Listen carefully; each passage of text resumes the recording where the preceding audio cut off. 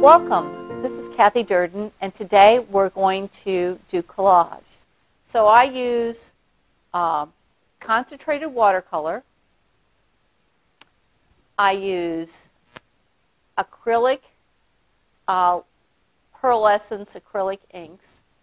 I'm going to be working on, and you want to use Spectra art tissue that bleeds. It's different from the tissue paper that you buy to wrap packages, but you can get this on Amazon. We're going to be working off on a piece of illustration board, which you'll draw your image on afterwards. This is the finished product of what we're going to create. We will first dye our papers, and we'll create things that look like this. I use watercolor and the inks, and this is an exercise in understanding what happens when you blend colors together, and planning. You want to create a palette for what you're going to paint, because you want to have every color and every color combination for what you're going to create. The last thing you want to do is get halfway through and go, oh, I don't have it. Fill in the blank, what color you need.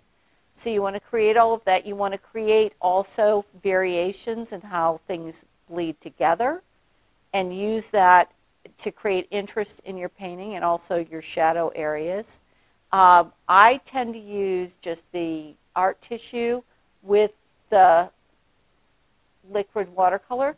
You can also, though, and you're going to be using this with your foam brush, you can also do this with polymer medium, and put polymer medium on your art tissue first, and then you can put in either the liquid acrylic or rather the watercolor concentrate, or you can actually use a liquid acrylic. Just remember that if you're using liquid acrylic, you are creating a plasticized piece of paper, and you have to treat it accordingly.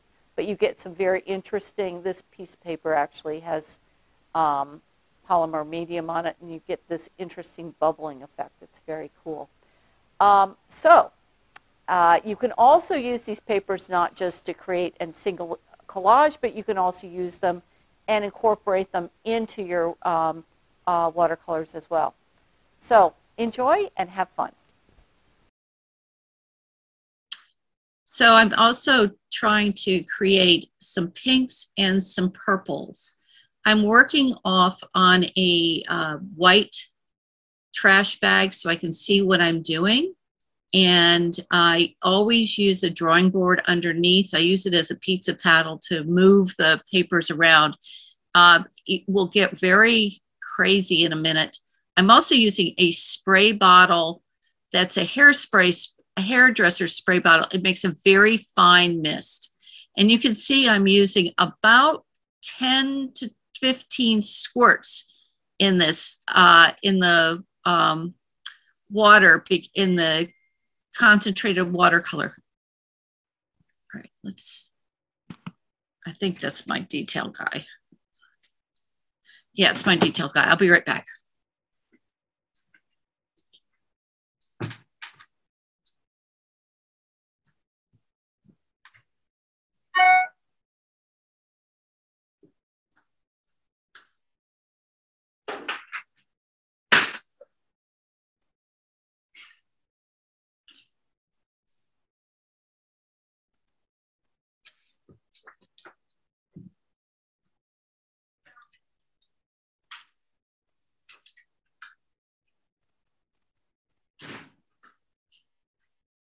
Yeah, it's KJ, baby. Mommy dumped her tea over. Yeah, Mommy ran around the corner too fast and dumped her tea over. Okay, Mommy's going back to work.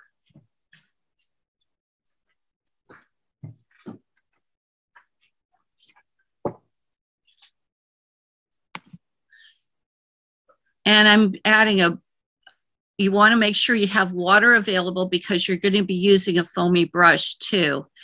Now you're going to spray the paper to moisten it. And again, you want this to be a very fine mist spray, so you don't want it to get too wet because it'll take forever to dry.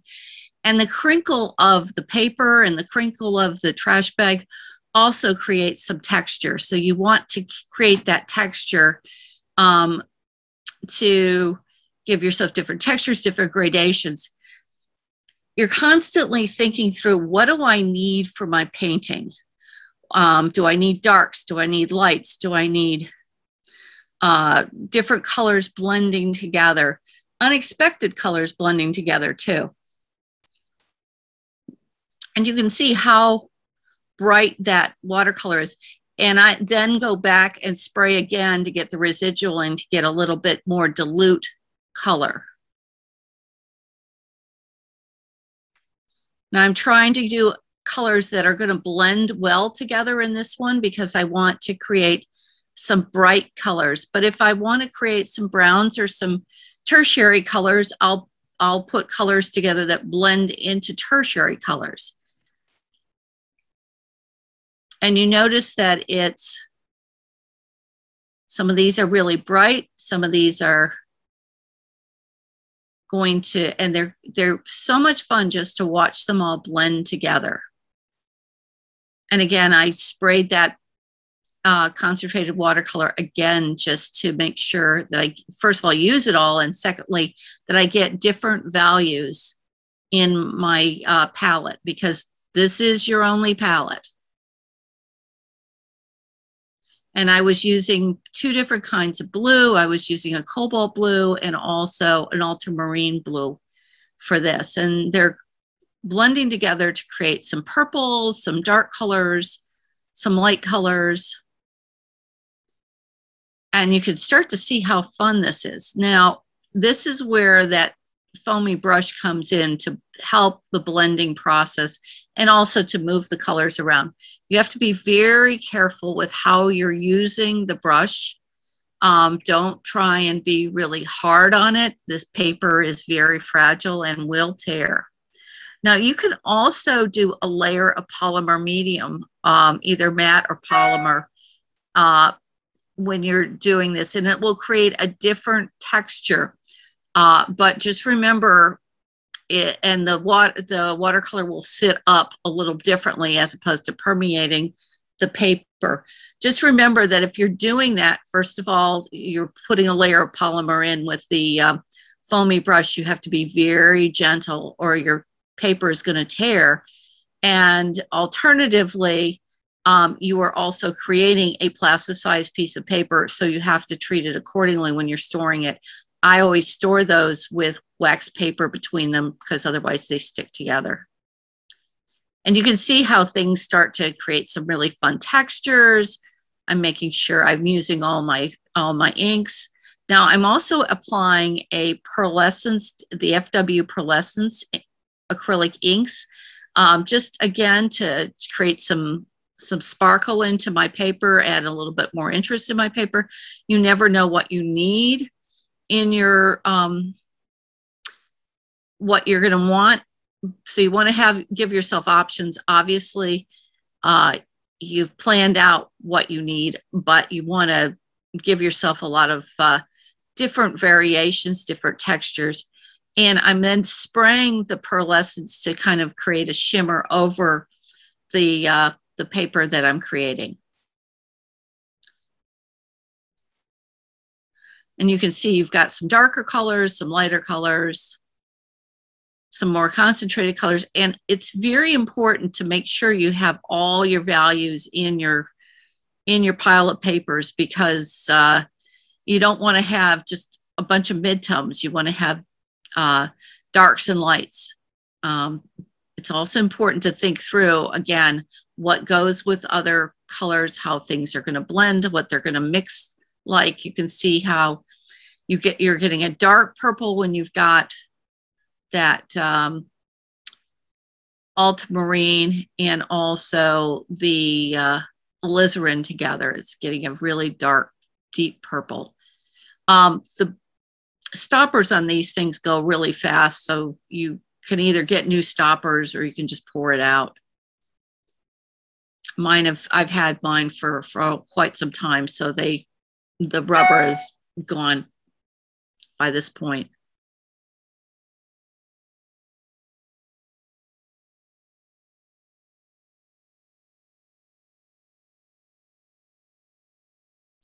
And that is our how to create a paper. And then you just let it sit somewhere and to dry. The fact that I've got it on a drawing board, you can use that. You can still move things around if you decide you want to move things around and help it blend a little bit more. Or you could just let it sit.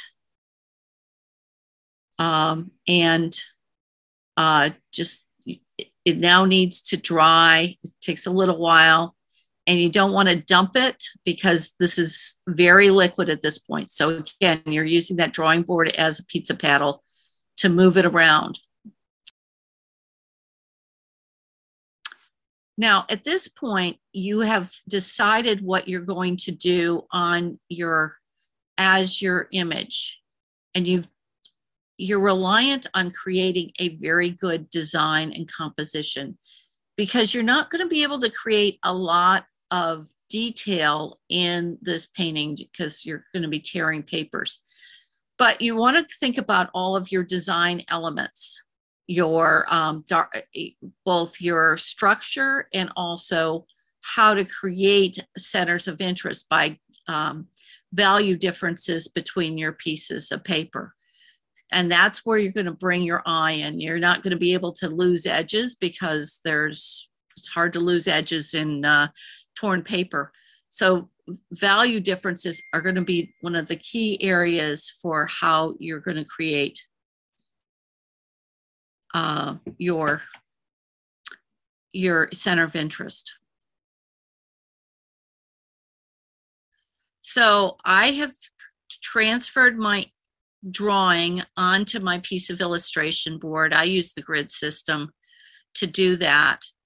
And I happen to be using the same image that I used last year to do the demo I did last year. It's a very good triangular composition.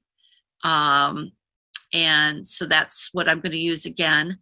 Hopefully my center of interest is not too much bullseyed in the middle of my composition. And I'm using this illustration board. You need a very strong substrate to hold all of this paper that you're using. And then I get my bin of papers. Now, I have a very extensive collection of papers, but I always end up with needing different papers. You also want to use shop towels. I happen to love blue shop towels, both for painting watercolor and everything else. And you can see I have a very extensive collection, but I also keep all my scraps. And I keep all my scraps in this little plastic baggie with scraps, because you need little pieces of paper, you need big pieces of paper, and you don't want to throw anything away. We used to use these things to make cards too, so that's why there's all those cutouts of leaves in my scrap pile. So, but you can see I've got lots of little scraps and big scraps, and some of them are very blended. So, because I've got to get those tertiary colors in, and that's how you get the tertiary colors in, by blending different colors together. So it's in creating that palette. So what I'm going to do is start to design my painting of collage. And I need to go through all my pieces of paper and tear them up and put them down. Now, I'm not going to stick them down initially. I'm just going to tear them up, because once you stick them down, you're, unlike watercolor, you can't wipe it away. And you can see I've got different values going. I've got different textures going in there, and I've got that fun texture creating the hydrangea in the middle. And I'm just thinking through what I'm putting next to each other, where my colors are bouncing in, and balancing also my colors against each other, moving things around. uh, looking for textures, trying to make sure that I'm not just all midtones, creating my shadow shapes with darks. So it's good to have some darks and some tertiary colors, not bright colors, to create those shadow shapes.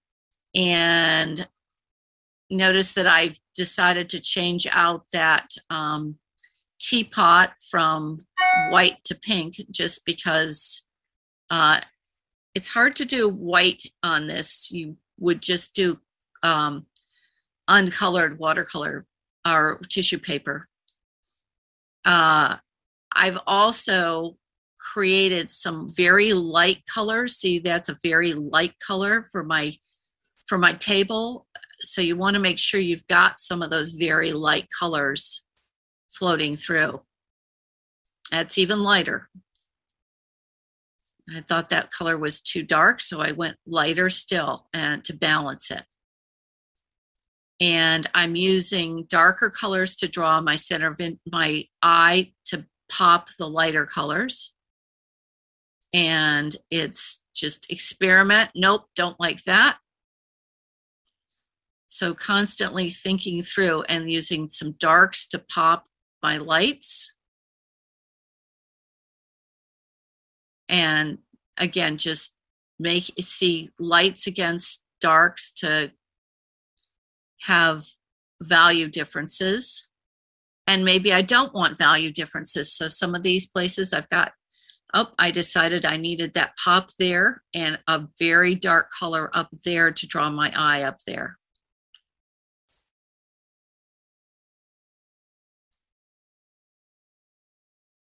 So it's an iterative change your mind. And again, you can't make these decisions to change things once you've started putting things down. So you want to do your, just make your decisions before you start putting things down. So it's yes, no, move it around. And make sure you don't have a fan going because, again, there's nothing stuck down at this point. Now I'm going to get out my polymer medium. You can either use polymer or matte medium. I just happen to have polymer handy. If you use matte, it's going to be dull. If you use polymer, it's going to be a little bit shinier. And again, you're using that foaming. So you figure out a place to start and start putting things down. Now, be very careful with what you're putting down and what you do. And here I had color in my foamy, so you definitely want to have clear water and a fresh foamy, because otherwise now you're going to brayer things down with using that shop towel and your brayer to get it flat, and make sure you get all your pieces, your corners down. They tend to stick up, so you have to be very careful. And in fact, you will go back at the very end and stick all those little corners down that are popping up. And making decisions, hopefully remembering what was where, and brayering it down to make sure it sticks down. Little pieces, big pieces, it's like a little jigsaw puzzle.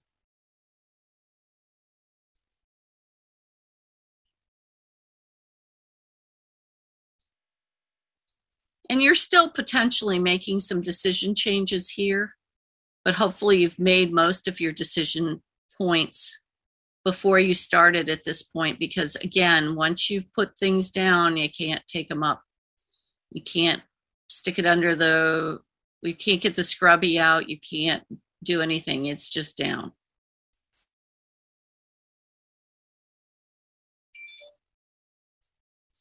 And the other thing is you really can't put a wash over something and make it less prominent. You could put a little bit of tissue paper over something, but it really doesn't, because the tissue paper is very translucent. You really, once you've got a dark down, you're not going to cover it up. You can cover it up a little bit, but not a lot. Notice also that all of your shadows, your form shadows, your cast shadows, are all created by the colors that you're using, the different little pieces of tissue paper. So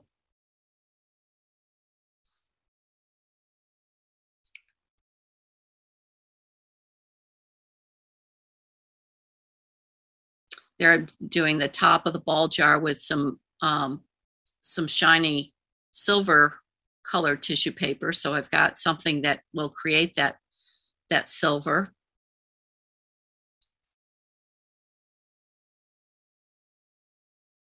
And it's, again, sort of like a little bit of a jigsaw puzzle. You've got to create your little areas with tiny pieces of tissue paper. And here you're creating your form shadow with darker colors of tissue paper, something that's similarly maybe in the same color range, but a darker value.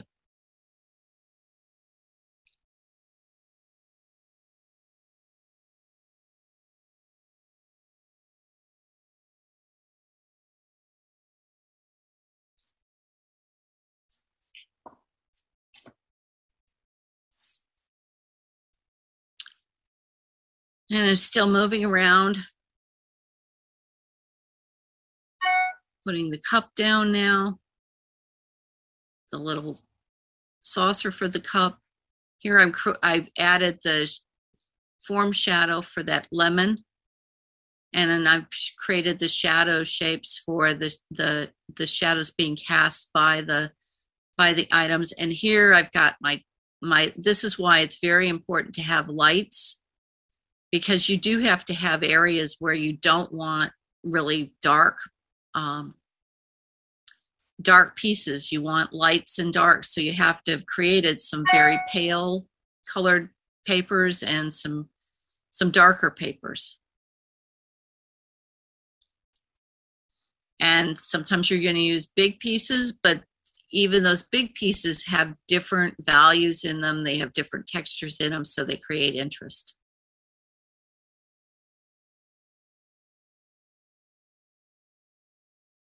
And you're still making decisions, hopefully not bad ones, on what goes where.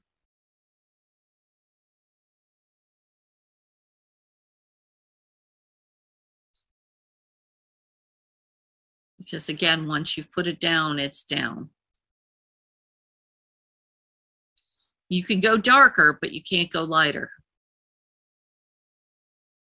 I don't pour out a lot of polymer medium. A little bit goes a long way. You don't really want a goopy brush. You want to, because it will get, your brush will get goopy as it is, and you're not using a lot to glue things down.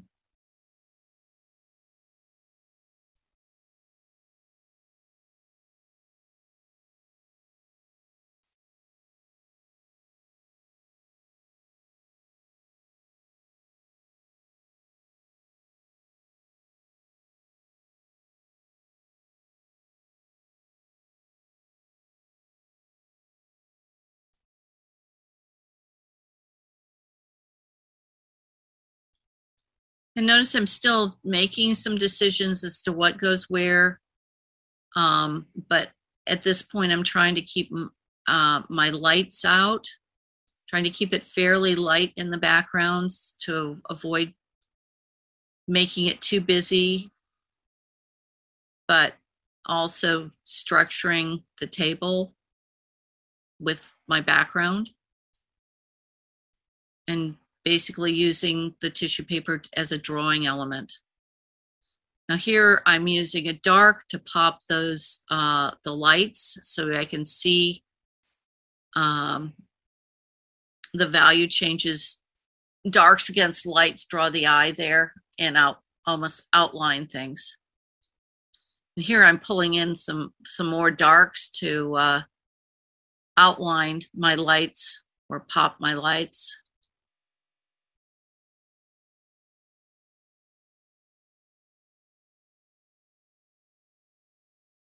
And again, using those darks to draw the eye around. and pop some of my lights. Now, I realized here that I need to put some real darks in, and that's where I'm pulling in the leaves there and that dark up there. And I still need, much as I love that silver, it's distracting, so I gotta cover it up with something else. Now at this point, I've got to pull in some more background to cover up all those areas. And you will, at the end, go through and find tiny little spots and just try to put tiny little pieces, because you want to cover every piece of the illustration board. And so that's what I'm doing now, is covering every little piece there. And popping in again some darks.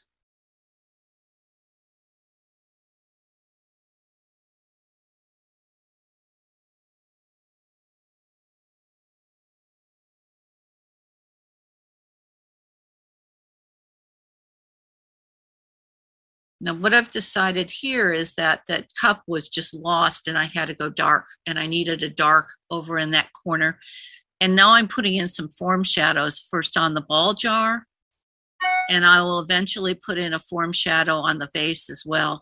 And I've got to put my form shadows in on my fruit too. And this is where it gets very tiny little pieces to get some darker colors to be my form shadow on, and cast shadows on my pieces of fruit.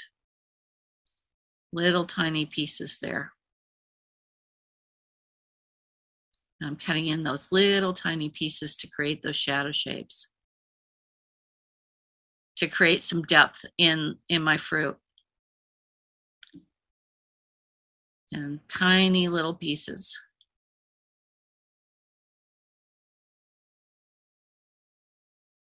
And constantly evaluating at this point, and that part in the middle is just bothering me. It looks like a big bullseye.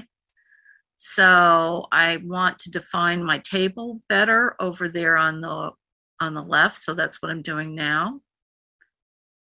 And getting some more definition to that table, and the same on the right. Just add some definition so it doesn't feel as floaty. And get the shadow shape coming off the vase as well. And I've decided that that hydrangea needs some shaping. So that's what I'm doing now, is adding some shaping to the hydrangea and putting some darks around it and making it a little less big. I also decided that I didn't have any pink up there, and I needed to bounce the pink up there so that my eye balances for the pinks in the teapot and also in the fruit.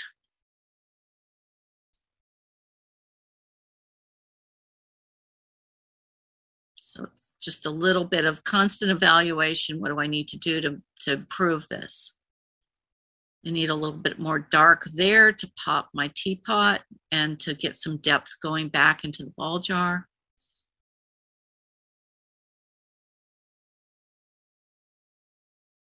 And I need some more definition on my table for the background. And just kind of thinking things through, trying different things. Adding interest. Now I've got to add the shadow shape on my vase. There.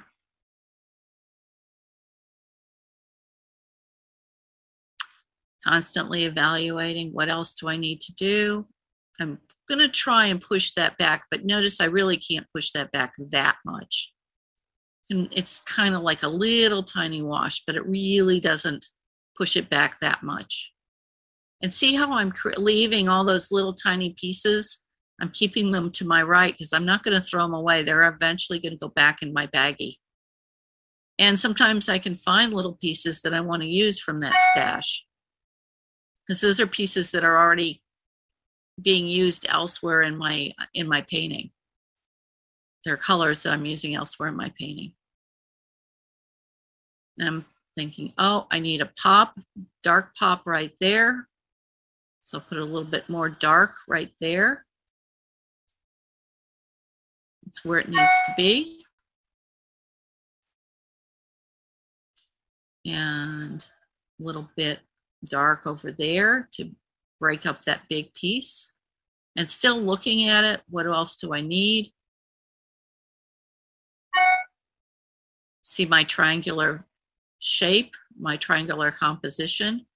The fact that that is big piece of hydrangea in the middle being a bullseye was still bothering me. So there, that push makes it smaller, makes it more interesting over there, and still see that big triangle shape. And thinking through, what do I need? What do I, maybe get a dark up there to really pop some of the darks. Prop that flower out there.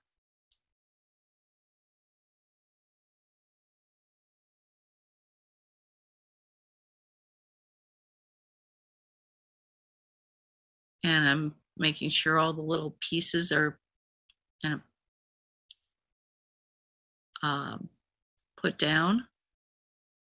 Again, looking at it, evaluating it, seeing my triangular shape, looking at my composition, looking at my colors. Are my colors bouncing around correctly? Do I have things balanced?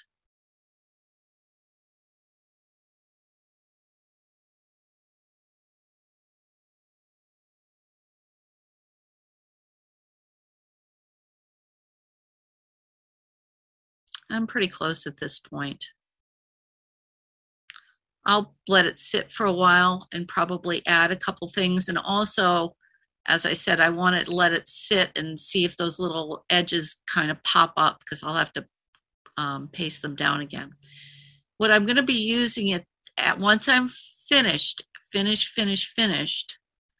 I will varnish this. And I'm going to varnish it either with a spray varnish or with a varnish that I put in a Preval sprayer, and start with 3 parts water to 1 part varnish, and then spray it, do different levels of varnish to water, ending with 3 parts varnish to 1 part water.